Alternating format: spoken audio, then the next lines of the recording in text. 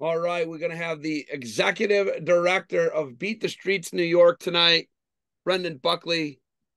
How is it going tonight? Coach Buckley was a NCAA Division I head coach for 19 years. You were at Columbia for how many years? 11, 11 at Columbia and 8 years at Cal Poly, right? 5. Five. Okay. And then where did you coach? Where were your other stops in there?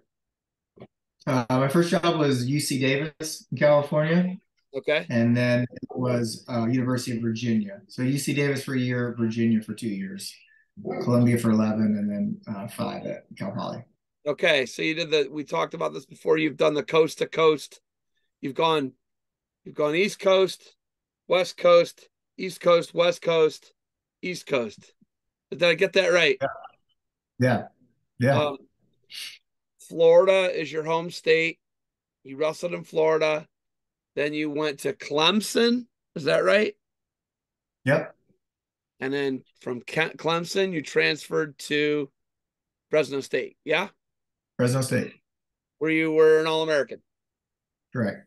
What year were you an All American at Fresno State? 97. And who won the weight? Colat. Oh my God. Listen, I love talking to people about the weights that they were in. I had Sean Nelson, the head coach at Finley. His weight was Terry Brands, Sean Charles. He told me somebody else. I'm like, oh my God. And he took fourth at the weight. What did you take at the weight? 7th. Seventh. Oh my God, dude. And then who was in the finals against Colette? Chandler. Roger Chandler. Yeah. Oh my God. Ohio guy, by the way. You've got to know that. Yeah. He So was very. now you are out of the coaching end of things, right? Where you were at you were in the Ivy League for 11 years at Columbia, and then you were out in the Pac 12 with Cal Poly, and now you are on the executive director end of things for a nonprofit. What is New York Beat the Streets, and what do you think the main mission of New York Beat the Streets is, and what is your role in that? It's two things. So we want to instill all the positive values, the lessons, it's all the characteristics and wrestling traits that make us unique. Um, Hard work, discipline, perseverance. Knowing how to set a goal and just work harder than anybody else to achieve it. And nothing's harder than our sport. And so equipping the student athletes that we work with in New York City, what better way to help them achieve upward mobility in various parts of New York City, where the public education system in New York City is certainly challenged. A lot of our kids in their personal lives have a lot of challenges, um, whether it's like finances, family structure, a lack of resources, and certainly just specific to wrestling. Um, our student athletes, their parents are not paying for them to go to Apex or the Edge or all the over 100 wrestling clubs here in in New Jersey rather, where I live, and dropping them off, paying for those fees, picking them up. Our kids, they go to their high school practice and then they jump on the subway, sometimes 2 hours to go get an additional practice. And so those schools, those wrestling programs, they don't have resources to go to preseason tournaments, Super 32 qualifiers. Uh, and so we try and support those kids, give them the resources that they need to succeed. And so while kids, we our four programs, we run a training center. We have a middle school league with 25 programs. That's called the Junior League. The training center is year round, 4 days a week. We have a partnership with New York City's High School Athletic League, the Public Schools Athletic League. And then we have our own youth development focused program called the Academy, where a portion of the program is focused on wrestling, and then a portion of it is focused on providing them life skills, from nutrition to goal setting workshops. Tomorrow I'm going to our career day, and that program is called the Academy. So we're doing two things. So one track is instilling the values that they learn specifically from their experience on the wrestling mat. The physical, grueling, challenging, one-on-one nature of our sport that makes it so special, and that helps us achieve so many wonderful things in our life. But then also using it as a hook to provide these other types of opportunities. As I mentioned, these life skill workshops, SAT prep, college prep workshops, college visits, various social outings, camps, clinics, all these different kinds of things. And that's the universe at Beat the Street. So kids, we have some kids, they just want to come and go to a training center. And then we have other kids who really want to get involved, and they want to be involved in the academy, and they want to mentor kids in the junior league, and they want to talk with us about helping them choose a college, and they want us to help them find a place where they can wrestle in college. So we do a lot. We have a staff. There's about 8 of us right now. We have some part-time people too, but it's a pretty robust organization in terms of the variety of opportunities that we try and provide for the kids we work with. So there's different chapters of Beat the Streets, right? There's Los Angeles, Philadelphia, Detroit. I mean, Cleveland has it. All the major metropolitan areas in the United States, for the most part, that like the ones I just mentioned, they have pretty large organizations there as well to reach out and help the kids of, let's say, Los Angeles County. There's obviously the Detroit Beat the Streets, Cleveland Beat the Streets is pretty big here. I went to a couple of their practices, checked out what they're doing, but Beat the Streets national, right? How do you want these in every major cities? And are there still some? Are you more worried about New York City and the 5 boroughs, or do you guys worry about growth nationally into all the urban areas? Well, every city, there's about a dozen cities. We're in about a dozen cities now. Um, we're definitely all for the growth. Like there's no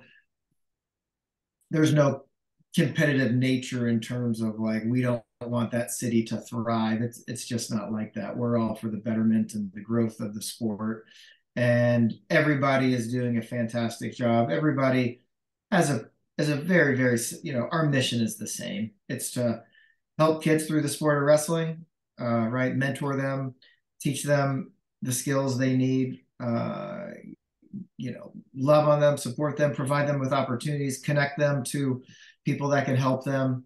And that's no different. Now, how we go about doing it, there might be little tweaks different. Like say Philadelphia, for example, has a mentoring center, and we have an academy program.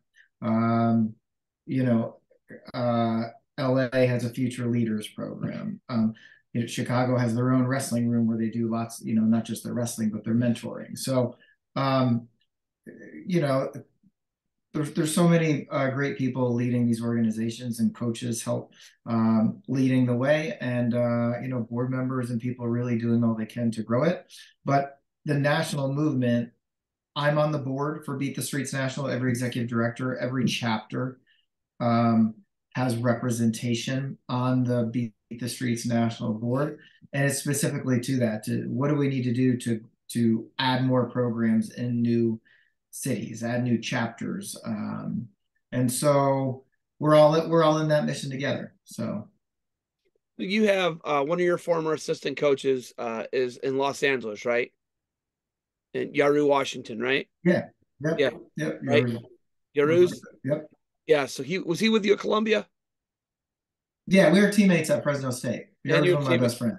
Yeah. So Yeah, so Yaru's been there over 10 years. He's the longest standing executive director, and he was just awarded at the NCA's for being in his position for over a decade at LA. But we coached together as well at Columbia. Do you guys compare notes? Do you say, hey, how are you guys doing this with your development center as opposed to what we're doing with kids, our mentoring program, whatever the programs are? Like you said, they're different. They have different aspects to them. Do you and him talk shop a lot about that and compare notes a lot about that a lot? What are your conversations like? And I'm guessing he's one of your best friends. You've been with this guy since the mid 90s, right? So I'm guessing the conversations go from all aspects, but do you compare a lot of notes with Yaru? Yeah, absolutely. I mean, especially Yaru because we're so close and we're so, known each other for so long. But yeah, I always tell the story. That's how I got into Beat the Streets because I was at Cal Poly and was considering to make a transition at some point. And I went to one of his benefits. And, I was at Columbia when Beat the Streets New York first began and in the early days, and so had a pretty good understanding of what they were setting out to do. But it wasn't until I went to the benefit in LA that I really got to look behind the curtain to see everything that was going on. And they had a real impactful video about this young girl wrestling and kind of the two different paths she could go on, and just seeing the wrestling community come out to really get behind what they were doing. And so I found that incredibly inspiring. So um, yeah, we talk all the time. I mean, I talk to him sometimes more than a few days a week. And same with, as I mentioned, we're all on the board, but there's a lot of synergy and everybody is all about sharing information and, you know, communicating about some of the same challenges if it's somebody who's new in the role or kind of facing one of the same types of challenges, or hey, this is kind of what we did with that program, this works. So there's a whole lot of information sharing. So you always trying to help people not have to make the same mistakes that you had, and just share sort of best strategies, and also just be there as like a sounding board. The big thing for me for this event for me is obviously it decides the world team for the United States of America in all freestyles, women's freestyle, men's freestyle, and Greco-Roman, right? And I think what gets lost in it is it's a fundraiser. It's your biggest fundraiser of the year. It raises over $1 million last since 2019. I mean, going further back, you guys usually raise over $1 million with this event. I don't know if people get it though, but a big part of this event for me is your Beat the Streets athletes being able to showcase themselves and lending the crowd to them. So it was last year, it was Torres versus Ba. That was the match for me. They put like 30 points on the board. I believe Torres went to Ithaca. Suleiman Ba went to Colombia. He's a great story. They're immigrants from Africa. I mean, and that's what I'm there for, right? Like I'm there to interview those kids, talk to those kids, and like get their stories out and let people know what an amazing organization you are. Do you feel like sometimes it gets lost? Your athletes competing there and showcasing their abilities, and how they've gone through. They're in the five boroughs, right? Your athletes are the five boroughs, right? Yep. Yeah. Staten Island. Oh, I love this. I like doing this. Staten Island, uh, Brooklyn, Bronx, Manhattan, Queens. Did I get Well it? done. I did it. Got it. Look, Nailed I it. didn't look at my phone or anything. I did that right. That was right here. So those kids from those five boroughs, they travel from to Russell at certain practices, but now they get to go to where are we at, the Prudential Center? Is that where we are in Newark? Prudential Center.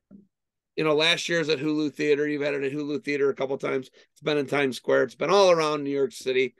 But do you think that it sometimes gets lost that this is about the kids? This is really about, it's a fundraiser for Beat the Streets, and it's about the kids.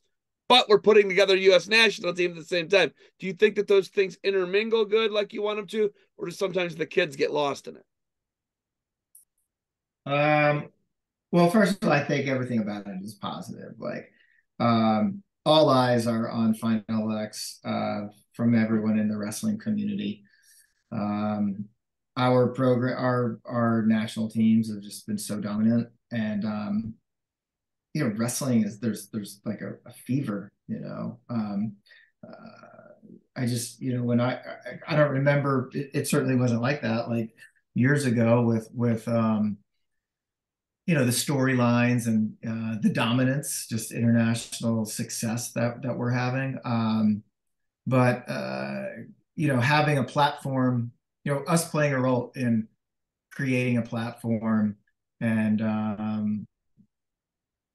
doing it in New York City and the Big Apple and doing it in these iconic venues. I mean, that's Mike Novogratz's vision. And so it's been pretty interesting to see how we've evolved as an organization, our program offerings for the student athletes, but specific to the event being in places like an aircraft carrier, the USS Intrepid and Grand Central and Times Square and South Street Seaport with the Brooklyn Bridge in the background and selling out the Hulu Theater and doing a virtual event. I mean, we pivoted too, like having an event in COVID, in the heat of COVID. And now to go to a full scale arena, we've never been in a full scale arena. It's a big arena. A lot of, I mean, I think I was told the TV screen in the Prudential is the largest in the world, like the largest indoor TV screen arena. Uh, and so What's it's capacity? Do you know capacity? You got to know stuff like that. Do you know yeah, capacity? it's 20. Yeah, it's 21. It's like 20,800. The bottom bowl is 8,200. So we're You're approaching just doing bottom 5,000. bowl, right? You're just doing bottom bowl. Well, I mean, I hope we Oh supersede that. I man, hope we see that. But I like the it. place will be rocking if we feel. I think we're going to get close to 8,200. I love it. So, anyways, that's kind of going off on a tangent, but just to talk about the just like just how big of an event it is, and that it is. I think historically sometimes it was lost, and so we wanted years ago to kind of change that and bring the attention back to the kids, because ultimately that's why we're hosting this event. It doesn't mean that we don't want to watch you know all these incredible matchups that are taking place in all three styles, and then knowing how many medalists we have coming back and going to the world, like it.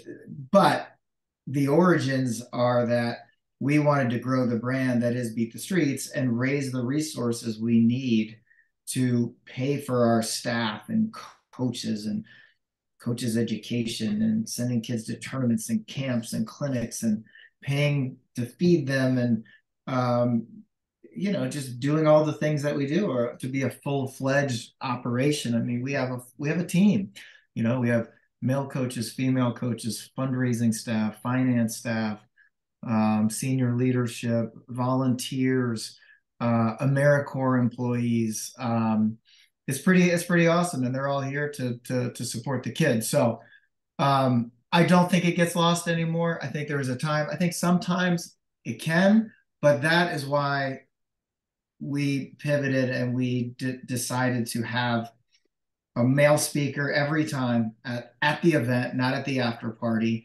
Doing things at an after party can be challenging. People have a drink in their hand, they're catching up, they've been in the arena all day.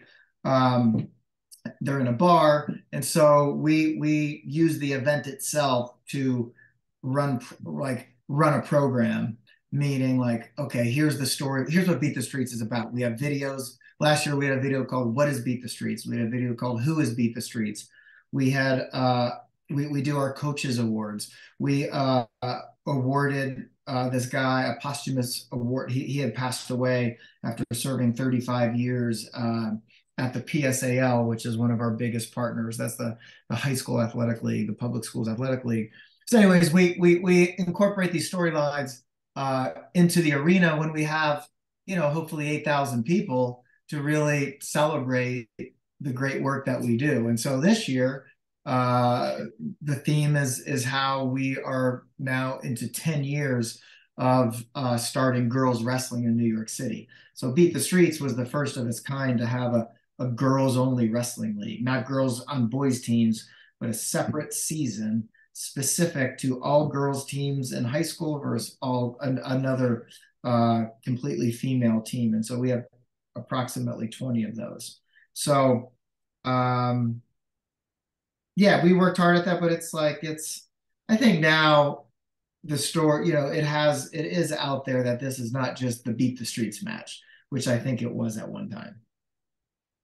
I love that, obviously how you guys were able to bring into the cultural center of the United States of America, the United States of America and the world, New York City to me, right? I'm pretty biased on it's the greatest city on the planet. I know you are as well.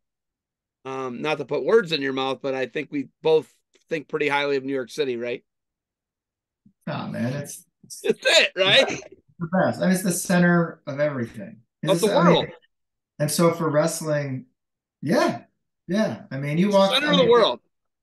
I mean, when I would walk, as coach at Columbia, you walk across that campuses. I sometimes hear like six different languages over like a few city blocks, and you're on the subway. You have every walk of life, and it really is. If you can make it in New York, you can make it anywhere. You'll be in a subway and you'll see someone, it could be a billionaire, a tycoon, or it could be someone who's, getting by, a single mother with four kids on the subway train, just making it, being there for her kids. And so, yeah, it's, and then how that represents how we represent that. Like, like I said, the things our kids have to do to just how important wrestling is and everything they have to do.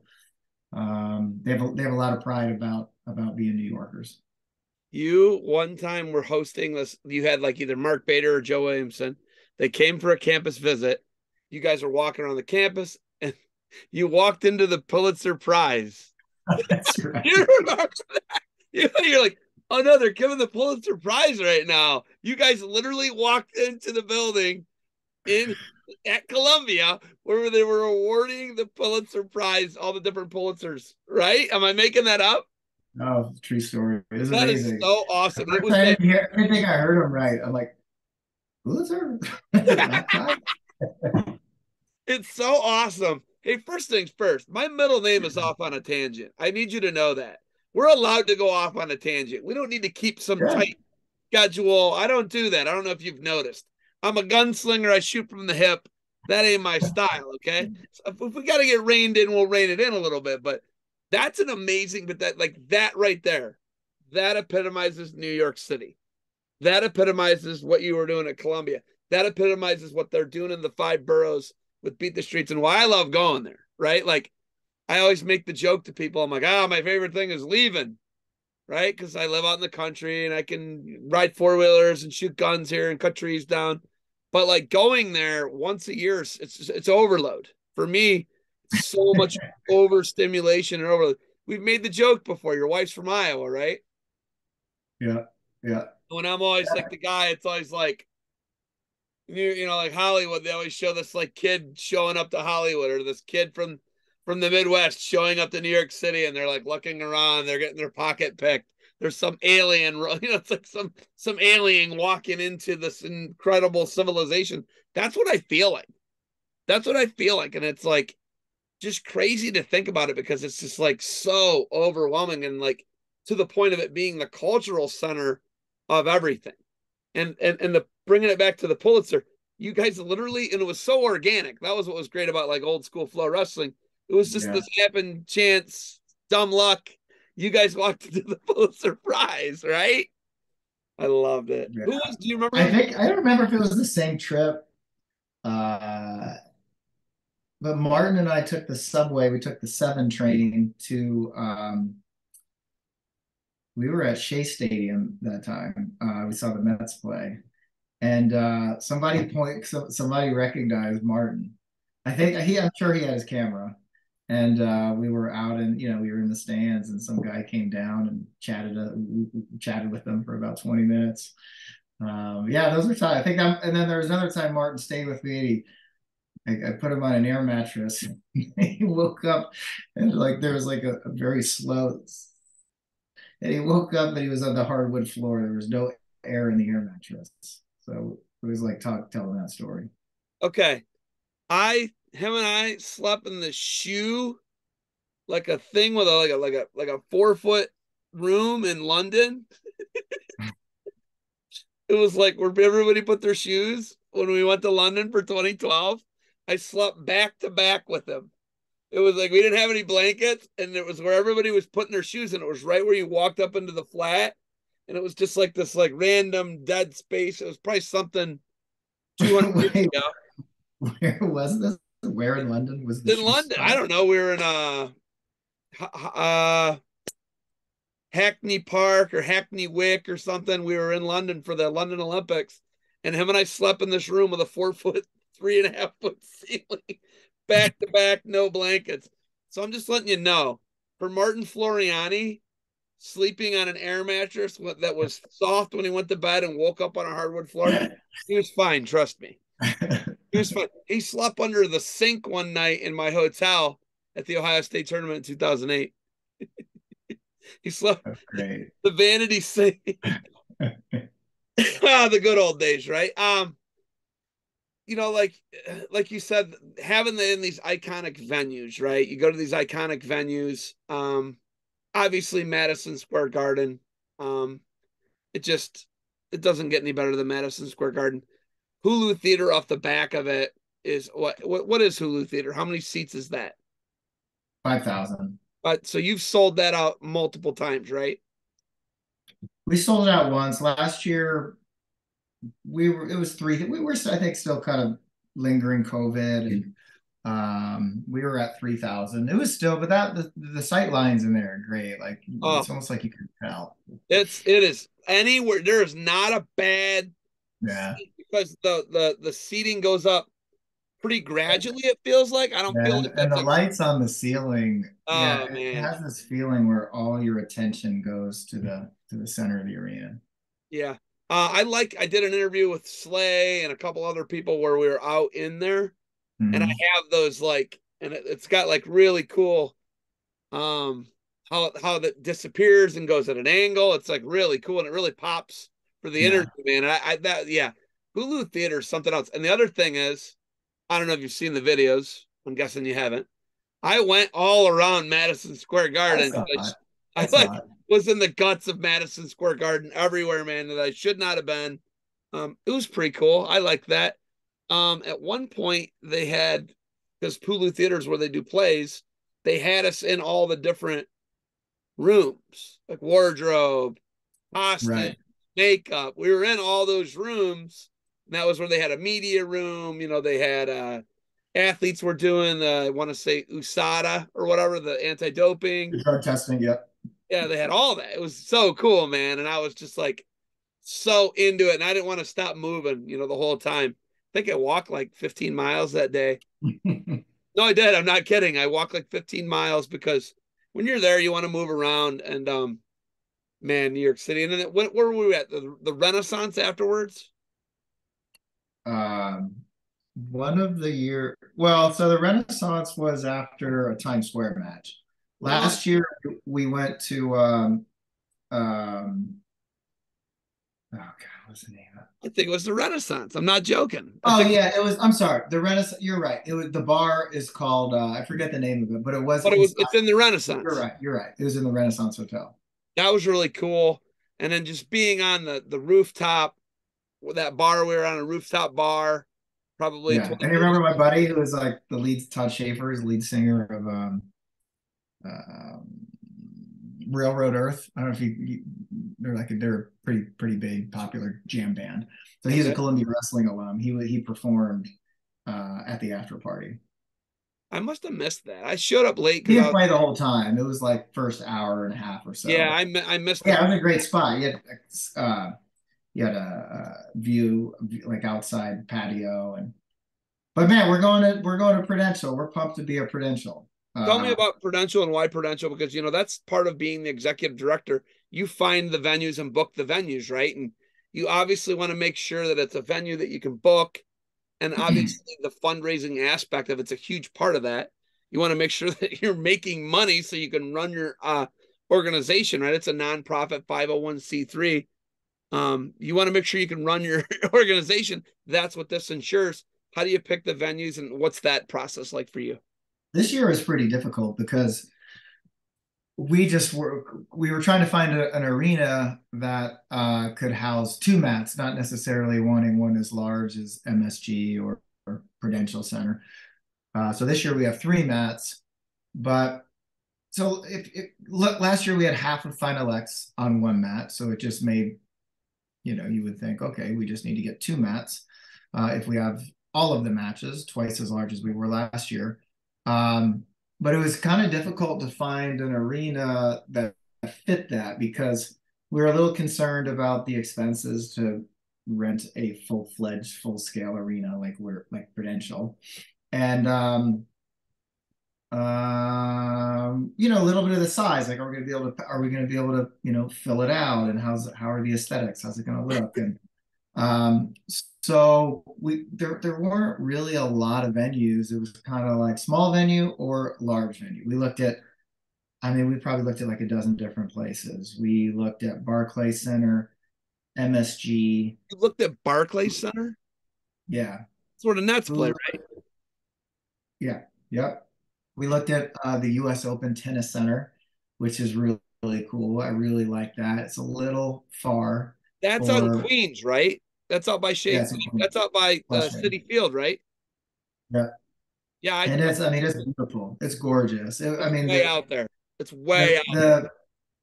the, it is kind of far. Now it's 5 closer to minutes, Long man. Island. Long Island people would be pretty stoked about it. Um, let's see. We looked at going to a raw space and then just erecting everything, constructing it, but that comes with a lot of costs. That's where a lot of the expenses go, is when you just build it from scratch, right? As opposed to going into an arena where they have all the tech, all the lighting, everything that you need, seating. Otherwise, you're doing seating, risers. So, we looked at like a dozen different places. We looked at this place, the University Theater. We looked at the Armories. We looked, that probably took 3 months until we finalized Prudential. But a big reason that we did it is the guy who's leading it for us is Dylan Wanagil. He's really a professional, always treated us very well. He used to be at MSG when we ran our event at the Hulu Theater, and then he left and went to the Prudential Center. And we have been talking the last couple of years trying to, find an opportunity to do it. And so when we looked at doing Final X, I obviously thought of him, and he's been terrific. So he's great to work with. He's doing an outstanding job. He just did the UFC event recently with Cejudo and Sterling. So he did the NCAs when it was at MSG. So he knows wrestling. I have come to get to know him well from our working experience. And so that was a big reason too. Prudential has really made us feel like we're a big deal, and we matter a lot, even if we're not a major, say, like traveling concert act, and so that was important to us. Well, here's the other thing. I know that the event is based on, last year it was on a Tuesday or a Wednesday, right? Last year was I actually think so when we sold out Hulu, it was on a Monday Okay. in 2019. Last year, I actually think it was, I can tell yeah, you. let's see, I think, was it the 6th? Yeah, hold on, I can tell you. Because when I go to it, I keep my stuff in my um I keep it in my my camera roll, so I can tell you. So I want to say it was a Tuesday. Oh man, I almost missed the flight last year too. It was getting dicey. I'm not gonna lie to you, okay? But when I came, I guess the whole point to me is it's New York City, it's Jersey, right? You guys can do things on and off on what would be an off night. You could do it on a Monday night and sell out Hulu Theater because it's Manhattan, right? You can do it because you're always in these iconic locations. That's just how it is. They're giving you a Saturday night, right? We're doing this on a Saturday night this year. I Yeah. don't know the last time it was on a weekend. I can't even like think of the last time it was on a weekend because traditionally everything's booked by something bigger, better, more expensive, more revenue. That's why that's on a weird night for some people, right? Am I wrong? So that's part of it. The other is sort of like the commuting culture, people coming into the city on a weekday. Um, I know as a Jersey resident now, if going back into the city on the weekend, after you're commuting, it's kind of asking a lot, right? And so you always kind of like think that was a big part of it. I mean, the matchups that we had in 2019, just like hosting all of Final X, um, we had that conversation. Well, if you're going to do it on a weekday, it may make more sense to do it in the city. If you're going to do it on a weekend, it may make more sense to do it in New Jersey. The biggest driver for us was being able to tap into the New Jersey wrestling community, where many of our donors, tons of our fans, members, people competing in Final X coming from New Jersey. New Jersey wrestling is a really big deal in New Jersey. My kid was in our rec league. There are 85 kids in a small town here. Wrestling really matters here, and that was a huge part. Some people aren't going to commute into. They're not going to want to drive, say, from Pennsylvania to go into the city. Whereas being able to drive and not have to navigate into the city, take the GW Bridge or the Lincoln Tunnel if you're not really coming into the city that much, and you'd rather not deal with that. Being able to drive right, parking garages right in Prudential Center, the New Jersey Path, which is like the subway that goes into New York City, but it doesn't go all throughout the city. It's like along the Hudson River. That goes into Prudential or into New Jersey Penn Station, and then the New Jersey Transit, the train that goes up all throughout New Jersey. A major hub is Newark Penn Station.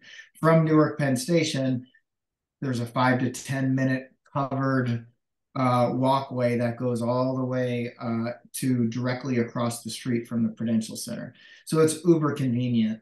That area, there's some restaurants and there's some new shops that are in that area. So bus station. So it's only, I think it's 12 miles from Midtown Manhattan.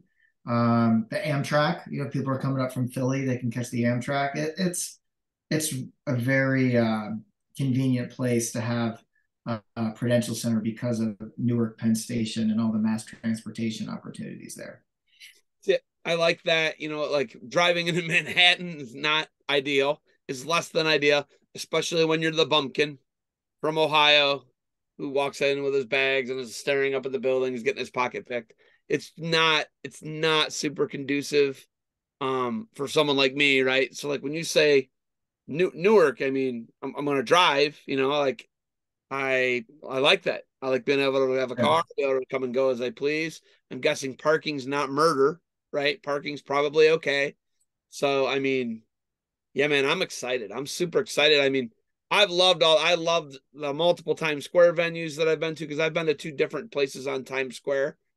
Um, I haven't been to like the USS Intrepid. I didn't go to that one. I didn't go to I didn't go to Grand Central, but Hulu Theater has been awesome. I think this is my fifth one. These have been awesome, man. I can't say.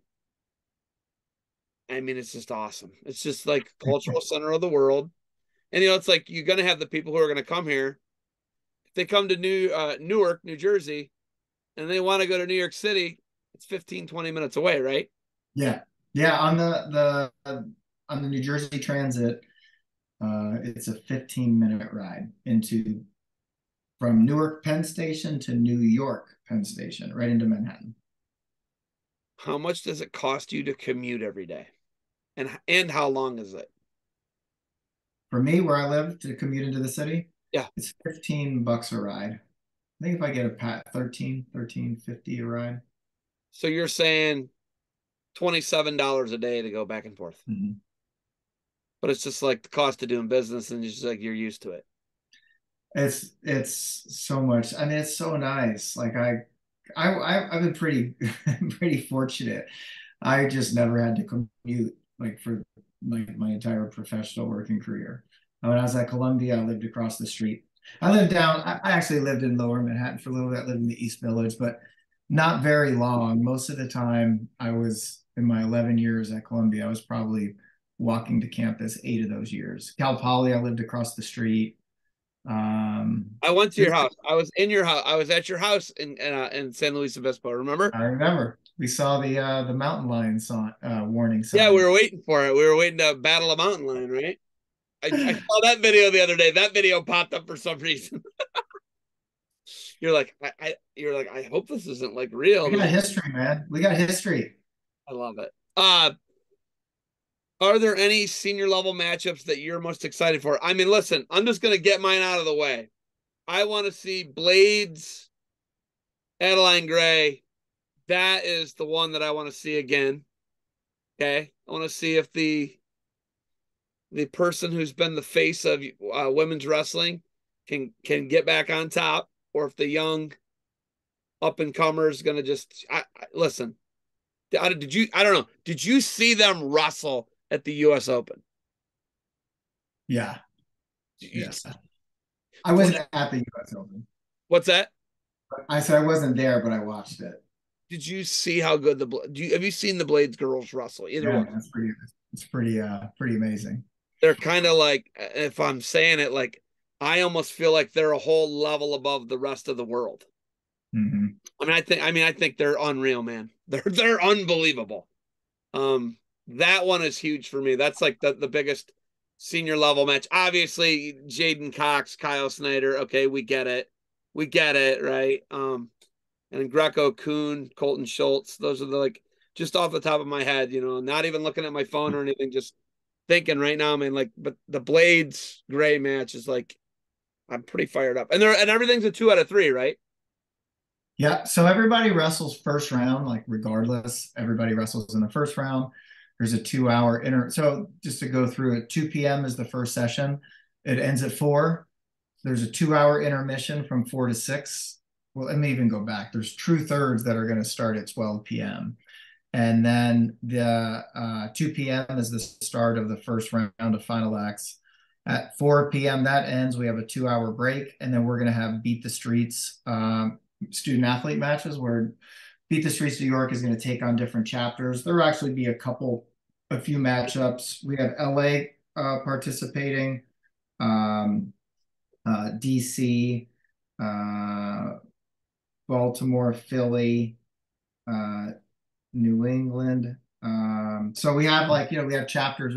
We have people coming from different cities to compete in the event. And then we're still trying to figure out we're looking at doing something outside of the arena as well.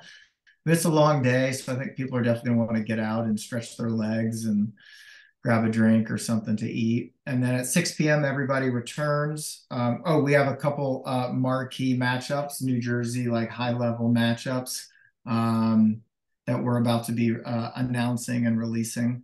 One is going to be a male match, one is going to be females. We're working on a little bit of entertainment right now to open up the evening match. And then that round everybody wrestles for the second time. If there's matches where it's going to go to a third match, we'll then immediately go into that. So all said and done, we're planning to be done at 9:30, and then we have our after party is right outside of the Prudential Center at a place called Red's Beer Garden. So it's a German restaurant and beer hall. We went there about a month ago. The food's really good. We got this like really good like gourmet bacon. That was delicious. Gourmet bacon? Are you kidding me? Does it look like I like bacon? Come on, you know I like some bacon. Come on, bro. No, but this is like different. This is like German bacon. This isn't like breakfast bacon. This is like Listen, hard to describe how good this stuff bacon. was. I know my bacons. I'm all right with bacons. I want listen. You can't just like, hey Zab, country bumpkin, Ohio bacon. It's not this. We're talking German, New Jersey bacon. Just step off. I will a little bit, but listen, I gotta know this right now. Nick Suriano is like a folk hero in New Jersey. he's wrestling in a true third match. Hopefully he's wrestling in a true, he's slated to wrestle in a true third match versus Camacho. Do you see like these, like when you have a Jersey guy on the card, right? Burroughs is on the card. Do you see the Jersey guys drawn out, and do you see that you guys can put 8,200 in there, knowing that New Jersey has such a strong culture and they have some of former superstars that are going to be wrestling in this? Yeah, I mean, in 2019, that was a big drawing, a big draw for New Jersey was we had uh, Ashnault versus Green, two Jersey guys, Yeah. Suriano, Burroughs. Was there? I'm trying to think. Was there another Jersey? So yeah, we had two NCAA champs from Rutgers competing in our event. Yeah, everybody loves to watch Suriano compete. Who doesn't? Yeah. And then you got like Yanni. Yanni, obviously, New York guy. I mean, Dake, New York guy who's with Nittany Lion Wrestling Club. Vito. Listen, the Burroughs Marsteller went to 3 matches last year. You realize that, right? Oh yeah. I mean, and the Chance Marsteller like redemption story is like unreal, man. Like a guy he was in the throes of addiction. He beat it to come back and be a father, compete to get on this team, won the Open, and now he's in that same position again against, the goat himself, the pride of New Jersey, Jordan. Yeah, that's a cool storyline. And obviously Yeah, Jordan in New Jersey and him, returning home to and train at the PRTC. Marsteller is with the New York City Regional Training Center. That's a part of Columbia. No, Gable Stevenson is back. I mean, there's a lot of stars. yeah. There's a lot of hype for good reason. Gable, Gable, I don't think obviously Gable's trying to go into the WWE and make a splash, and he's kind of bounced back and forth, right? And he came back and he's wrestled. He won the Open. He looked unreal. He's got Mason Paris again, who he beat 12-1 at the Open in the semis. Do you think there could be a Gable Stevenson effect here a little bit? Do you think he could draw some? Do you think there could be some crossover with WWE people? What do you think? Yeah, we actually talked to him today. We're trying to do a little promo, and yeah, I mean that certainly opens ourselves up to a very large and wide audience. So we're certainly hoping that has an effect and impact. Okay, so I just got to tell you, last week on my Barbarian, this is the GOhioCast podcast. That's what you're on right now. But I Yeah, got the Barbarian, which you were on last year. right. I had Jacob Casper on. You know Jacob Casper, All American at Duke 2 times, heavyweight. Yeah. I remember him. He, Yeah. Julius Creed in WWE Next right now, NXT. Anyhow, he's very confident in himself. He thinks he can roll with Gable. I was like, hey, I want that. I want that. He means it too. He's not talking like choreograph, taking a bump in the ring. I think he wants to roll with Gable. I'm like, dude, he respects Gable too. He knows how good Gable Stevenson is. Obviously, Bruce Baumgartner is the greatest heavyweight in United States history as far as international. Do you feel like a Gable Stevenson can get, depending on his longevity, he can be there? I think. Do you think that? I think so. I think so. He's young, dominant. I mean, it's kind of interesting to see him come back and not have missed a beat. Um, is that certainly entertaining, athletic, gifted? Like, I mean, he's the real deal. So, this is kind of I asked David Taylor about this last year, and we went back to the scene of the crime last year for David Taylor. In 2019, he tore his ACL wrestling Drew Foster at Hulu Theater, right? And that is when it's like they just show up and wrestle, right? But now the world team spot's on the line. Do you think that it's a lot different now that there's actual team spot on the line as opposed to, hey, this is a charity match and you can show up and maybe you get hurt, maybe you don't? Do you think that changes the dynamic for you guys in getting the stars in? Oh yeah. I mean, it's when it's a charity event in the sense of there's nothing on the line. I mean, nobody wants to lose, right? Everybody, we always try to put the biggest matchups together, but uh, it always had to be done. Look, I mean, the U.S. national team, they have one focus. And the athletes, they're trying to win gold medals. So the timing always needs to work for them. Um, you know,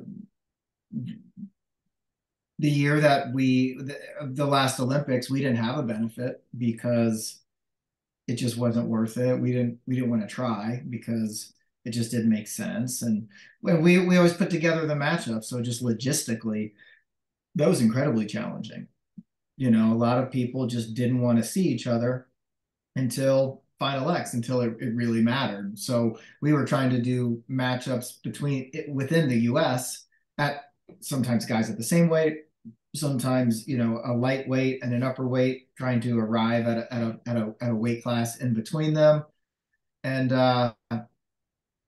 it's just what yeah, I mean, with Final X, all that is just taken out of our Yeah, hands. all Like that they're is all all trying the to like. they want Yeah, to make yeah, David Taylor yeah, blows me out here. Why would I want to wrestle in that, right? so that part makes it a lot easier for us to produce the event, is not having to make up every matchup and going overseas and being concerned if we're going to get visas. And I mean, that was there are a lot of logistics with the events pre-Final X, So what's especially crazy? with international people. Yeah, what's crazy is like I remember you guys brought Hajar Marat Godsalov in one year. I remember that you've brought in, I want to say like me, Dennis Sargouche. I know you've Kurbanov. I know you've brought in Ahmed Chikayev. I know you've brought in all these, just an array of Russians. I know you've brought in the Iranian team. That was actually in Grand Central, I believe. Yeah, right. It was Grand Central. And we did it in Times Square too. Yeah. So you've brought in all these teams. Obviously, there's a conflict in Ukraine with Russia, but the Russian athletes are they're now back in. You know that, right? Mhm. They're allowed to compete again. So that would all that another that's a whole other layer of obviously geopolitics. And then I know the Iranians, some of them didn't get visas for the event down in Arlington, Texas, and the bout at the Yeah. ballpark. There was that, right? Like that's what you're dealing with. I don't think people get that because this At event, Cuba, when we had Cuba, they were supposed to meet at the Pan Ams. I mean, I'm talking like less than 3 weeks out, and they no showed. And so Bill Zadek and Rich Bender and P, they had some. I mean, it ended up working out, but you're talking like all the logistics and everything is already like at this stage. There's still a lot to do, but a lot of the big pieces of this event have already been ironed out, and major decisions weighed and financial commitments made. And it was like 2.5 weeks out. I was like, yeah, I don't know if they're gonna. They didn't get their visas. I don't know if they're gonna come. that's so insane. Obviously the first woman to win an Olympic gold medal for the United States in women's wrestling, Helen Maroulis will be there, right? And she looked real good last year, right? And Helen she talked about her longevity in the sport, and she's talked about she had head injuries that she was dealing with. Came back and took a bronze medal in Tokyo. But you look at Helen, what she means to the event. Obviously, Adeline Gray, we talked about her versus Kennedy Blades, but growing women's wrestling, right? That's a big part of Beat the Streets. And your mission with Beat the Streets, you want to grow girls wrestling, and then it's women's wrestling. What's it mean to be able to have the stars like, our past world medalist, Dom Parrish? Um, she looked excellent last year at Final X. Young girl from California, Emma Elor, that girl's unreal, right? So if we look at the talent, is just the talent pool is so deep, but the age spectrum is very large for women's wrestling Yeah, in the United States, right? When we talk about Adeline and Helen are over here, you got Kennedy Blades and Emma Elor over here, right? They're young. They're 19, 20 years old, right? I mean, they're young. What is that like yeah. now that you're bringing stars like that in for the women's event and to grow the sport of women's wrestling? It's amazing. I mean, it's everything about us hosting this event. Um, it's a positive. It's an honor. It's a privilege. It our kids. It's a little bit harder this year, but we usually we had like 300 kids go to the event in 2019. We had a couple hundred last year. So for them to be able to see the athletes up close, we went to a workout at the New York Athletic Club one time with our student athletes, and the whole team just sat down and chatted with about a dozen kids. Um, and these are like they're superheroes, you know. And so to be around them, and you know, for a lot of our kids, they've never been inside a place like Madison Square Garden or the Prudential Center. So to just be exposed to that, and you know, even just something as simple as after somebody wins a match and you kind of hear, you know, the microphone is in their face and you hear about what it meant for them and what an honor and privilege, and you know what they had to fight through to become a world team member. All those things have an impact on people, especially when you're a young aspiring student athlete. So for our girls that are you know, have ambitious goals, and for them to be celebrating 10 years and knowing that people like Blades and Helen and all the women that are competing that evening are like paving the way for future generations. I know it means a lot, and it means a lot to all of us at Beaver Streets. Okay, so Kamal Bay is going to be taking on 43-year-old Alexander Kikinu, right? Did you see that? No. He's 43 years old. Oh, I didn't know he was that old. He's 43. Wow. I'll tell you what, he looks really Amazing. 43. That's amazing. That's amazing, right? I saw it. I mean, I can't be wrong. No, I'm not wrong. He's 43. That's wild, right? That's wild to think that Kamal Bay is a showstopper, right? He's an hour and an hour, like the dude's unreal. He was coming off of a ban from last year. I mean, there's a lot of up and down. Like a lot of people just don't know much about Greco, right? We're gonna get to see the whole lineup battle for team spots, right? We're gonna get to see people that are not the household names. They're not the Jordan Burroughs, they're not the David Taylors, and they're not Gable Stevensons, right? Like those are the stars of the sport. The Adeline Grays, they're the star. You know, Helen Maroulis. Those are the people who have Olympic medals and or Olympic gold medals, world championships. That's who people know. They don't know who Brady Kuntz is. Brady Kuntz has got a twin brother, wrestled at Ohio State. Going to take on Dalton Duffield. You know what I mean? Like, there's these guys. What do you think it is to lend the freestyle stars to it and the women's freestyle stardom to the men's Greco-Roman, and putting the Greco-Roman in there too? Yeah, I mean, it's super cool.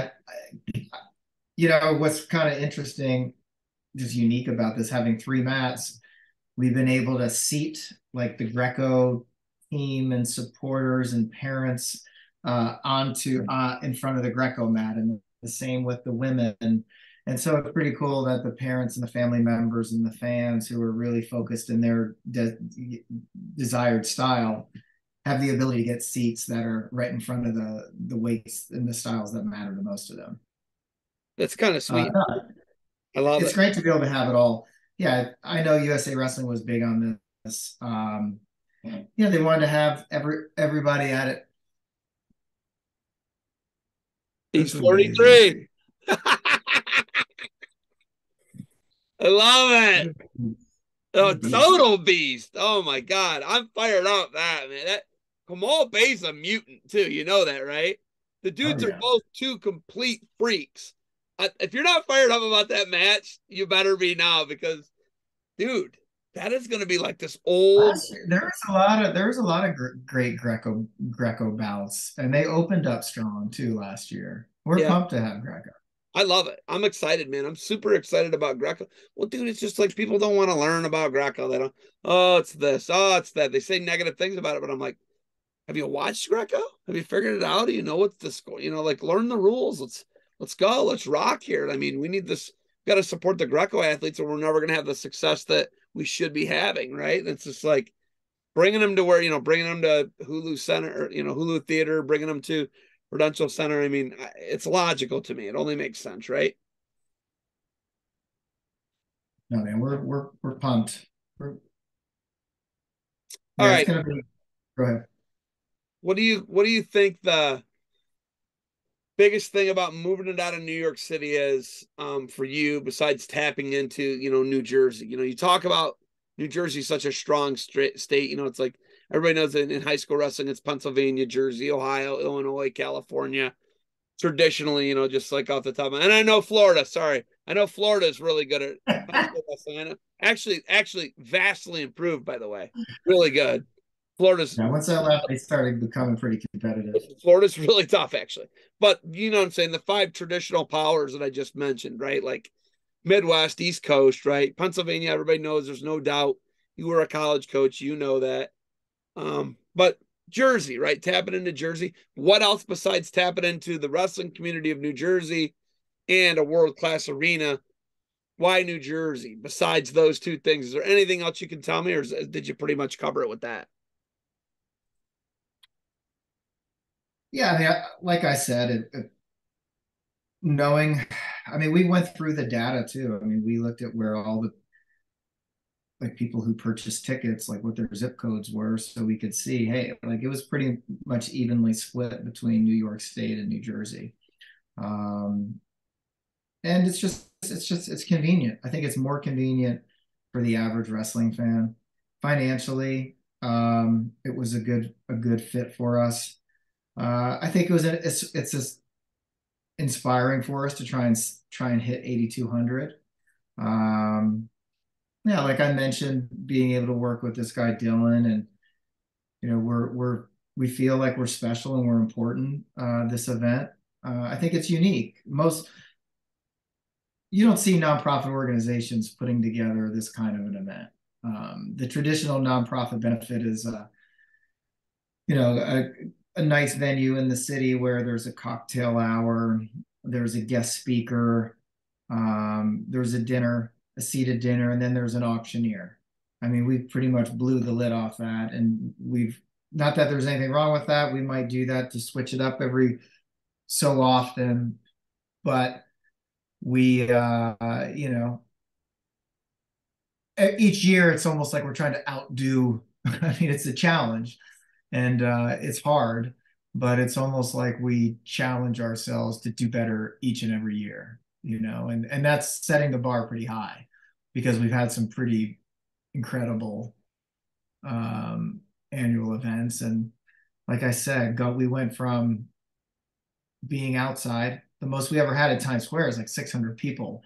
When we went to South Street Seaport, we doubled it, went to 1,200, and then we almost got rained out. And was the line of thinking was, well, we don't want to have to deal with the weather anymore. Let's go into the Hulu Theater. But then it was, oh, it's large. Like, I don't know how we're going to be able to fill the arena. Is it going to be empty? And then boom, right? We sold it out with 5,000. I mean, that blew everybody's expectations out of the water. And then, like I said, we just continued to pivot. And now to go to a full scale arena is very inspiring. We want to sell 8,200 seats. We would love to have the challenge of having to hire more staff at the Prudential Center to be able to work our way up into that upper bowl. So we're hoping our fans continue to buy tickets and our donors continue to support the event to make this our biggest and best event yet. Where can people get tickets if they want to online?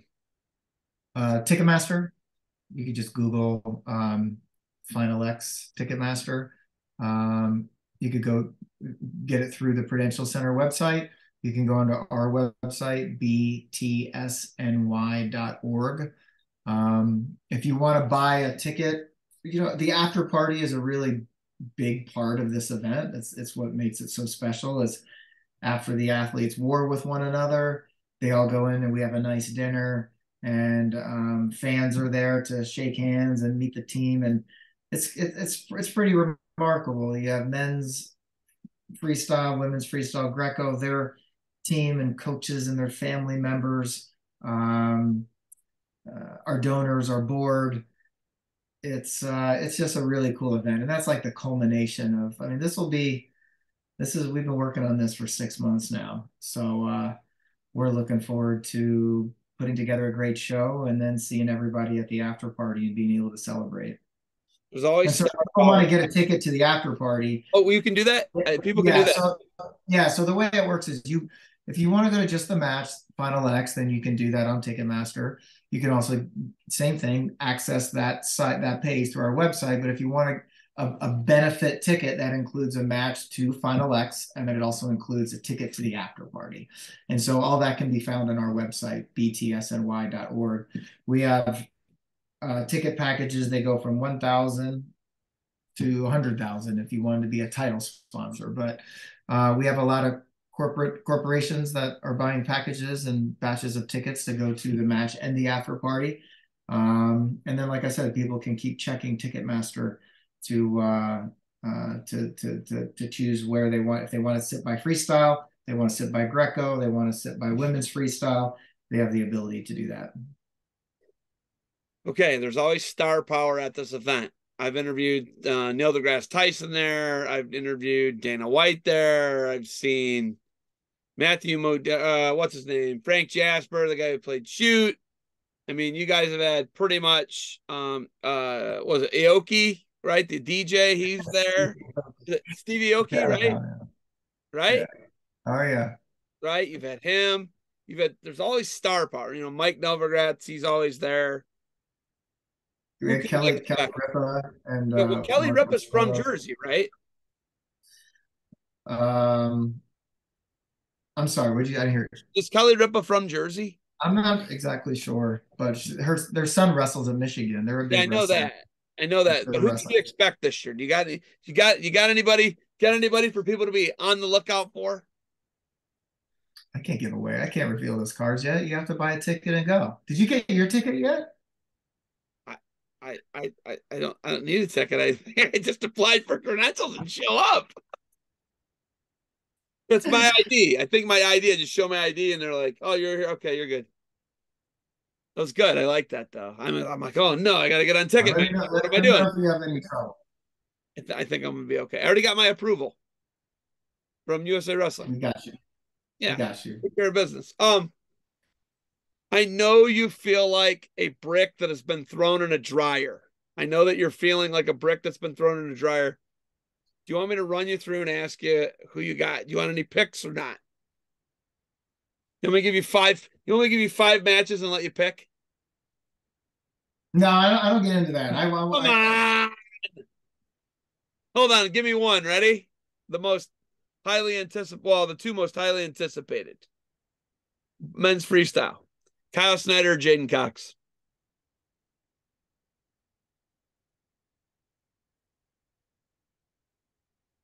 I told you, man.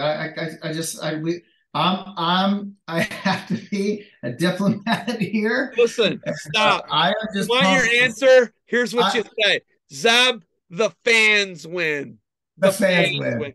There you And the go. kids win. The Beat the Street student athletes win. The kids from Beat the Streets win when you donate and you buy it. There you go. Come on, man. I shouldn't have to coach you through that. Obviously Kyle Dake, Jason Nolf's a rematch from last year. Jason Nolf had the Yep. only takedown and lost a match.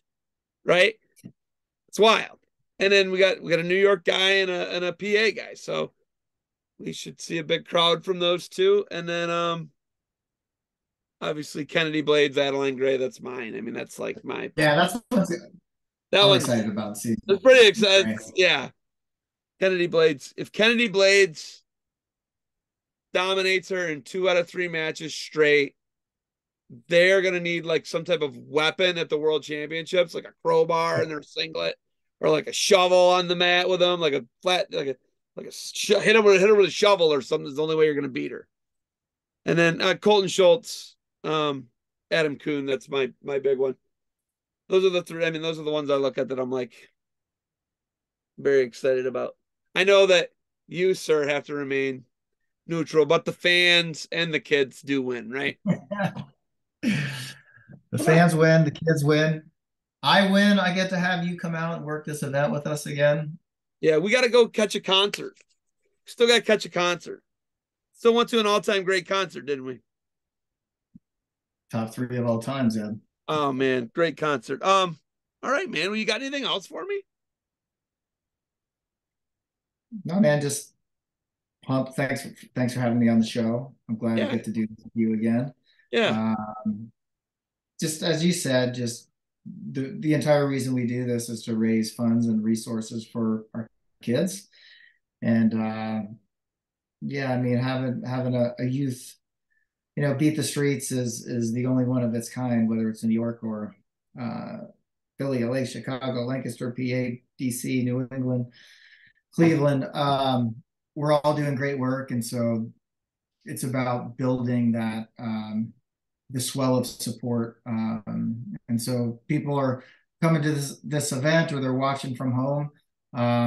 They don't necessarily have to give to Beat the Streets in New York, but give to your local chapter and go volunteer and give back to the sport that did so much for us. And but it's exciting to be able to watch the world's best athletes and seeing people, just our idols, um, just the very, very, very few who have the ability to have made this a profession to be one of the world's greats. And so we're just honored and privileged and can't wait to see the fireworks. You have a picture of the New York skyline behind you with the Twin Towers in it. Obviously it's it's a really special, and this that picture's obviously something that's historical. It's been a huge part of our lives, my life, your life. Um, but you guys have done this in so many non-traditional places that are not sports venues. Do you think it'll ever return back to that? The Grand Central Station, the you said you only sold 600 tickets at the Times Square. It really takes away from the fundraising aspect of it when you can't put it in an arena. Would you guys ever consider going back to, like, if World Trade Center One, the new Trade Center One, if it has a big lobby area, is that ever something where you go back to Grand Central Station, you'll go back to Times Square? Will you guys ever consider that? But since they're not really venues where you bring people in and there's seating and tickets to sell, right? But it puts exposure and there's people walking by and it exposes the general Yeah, public to wrestling. Would you ever do that again? I think so. Yeah, one of our core values is thinking outside the box. And so being able to uh, keep people on our toes. There's so many cool venues in New York. I would love to do it at Bryant Park one day, which is the park beside in Midtown behind the New York Public Library. Radio Uh, City Music Hall? we looked at Radio City. We did. We looked at Radio City. We've looked at the Beacon. There's New York City. New York City is just the best. The venues that we have, it would change a little bit. We couldn't fit 3 mats in a lot of those, but being able to have one mat in a super cool historic venue like the Beacon, or doing something outside in Bryant Park. We've looked at Central Park. We've looked at doing it down on the New York, like in Lower Manhattan. What's it called? I forget the name of it, It's but it's what like I'm gonna next tell to you, the like, New York Exchange place. What's that? it makes it for me though. Like, when I know, I look forward to this, like, historical, nostalgic, amazing, people watching, the center of the universe. That's what it is to me. That's what, like, why this is so near and dear to my heart, man. Like, doing the 2012 uh one where it was in Times Square and Coleman Scott made the Olympic team and beat Sean Bunch and Reese Humphrey. And that was just like the nostalgia for me, and like the memories of that are just like so vivid, man. And it's just like, you're in New York City. You're in New York City, and your favorite thing ever, wrestling, right? For me at least, well, my favorite sport ever. It's there in this area, and the center of the universe for me in the cultural world for humans is New York City. And it's just like, it just makes sense. It just, like, it really just, what you guys have done and what you've created is something so special. I can't even, like, it's like awesome to think about and be a part of it. I like love it. I love it. I like love coming to it every chance I get. We love having you, buddy. Yeah, I like coming home and mowing my lawn and maybe like doing some target shooting though too, or whacking weeds or cutting a tree down. I trust me, I like that more. But like, just to be there and be a part of this thing and know that it can be in these iconic venues, and places that aren't even venues and the outside the box thinking, man. It just fires me up. All right, buddy. Are we Thanks for good? having me. Is there anything else you Yeah, got man, for me? we covered a lot of ground. Yeah, and I do that. I did that. I'm here. I'm there. What day you getting in? I think we're gonna. Oh, is there a presser on Friday? Yes. All right. Well, I'm gonna come for the I presser. will. I will get you the details on that. Give It's me in the it's in details the on the credentials. presser, and I'll let you know when I'm gonna be in based on the presser. Are you taking notes right now? All Yes. right. Hey, I'm gonna cut this off. Stick around. All right. All right, buddy. Executive Director, Beat the Streets, New York City, Coach Brendan Buckley. Thank you for the time.